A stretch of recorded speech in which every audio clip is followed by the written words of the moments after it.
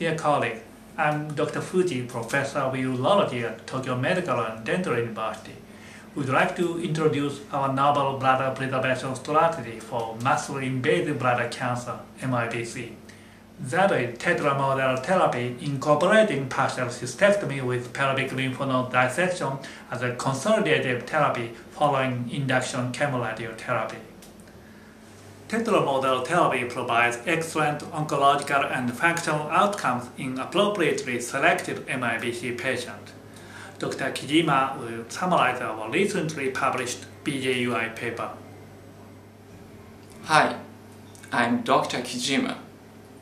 I would like to start with the current status and possible limitations of tetramodal therapy.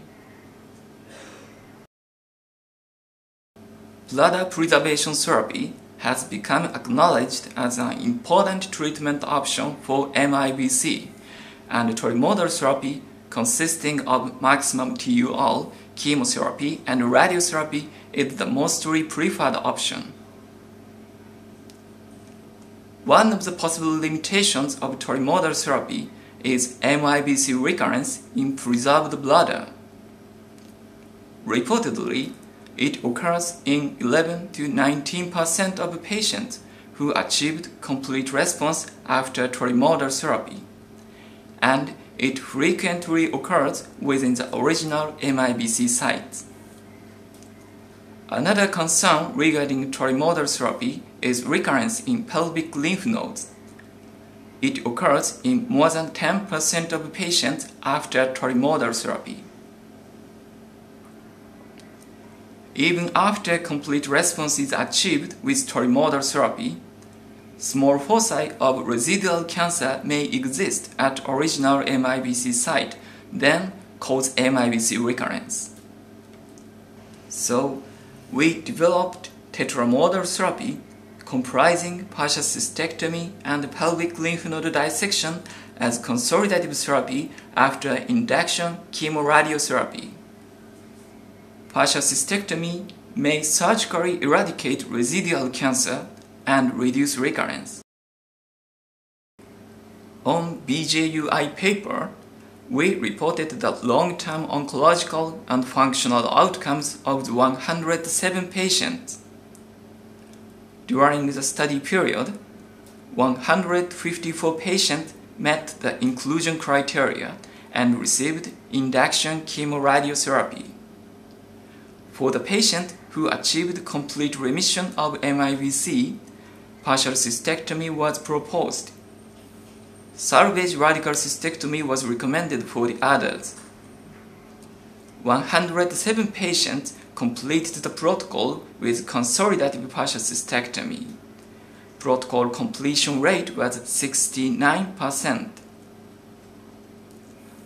Although the patients were clinically diagnosed with complete remission of MIBC before partial cystectomy, pathological examination revealed the presence of residual invasive cancer in 10% of patients. Lymph node metastasis was observed in 2% of patients. Among the 107 patients who completed the protocol with consolidative partial cystectomy, 5-year MIBC recurrence-free survival rate was 97%, and cancer-specific survival rate was 93%. On an intent-to-treat analysis of 154 enrolled patients, 5-year cancer-specific survival rate was 83%. Although these results should be attributed to the strict patient selection, tetramodal therapy provided excellent oncological outcomes. Preserved bladder functions after tetramodal therapy were also excellent, with adequate maximum voided volume and residual volume. Quality of life of our patients were well preserved and comparable to the scores in age-matched reference. Partial cystectomy, which allows the confirmation of chemoradiotherapy response pathologically, may also have contributed to the low MIBC recurrence rate in our patients.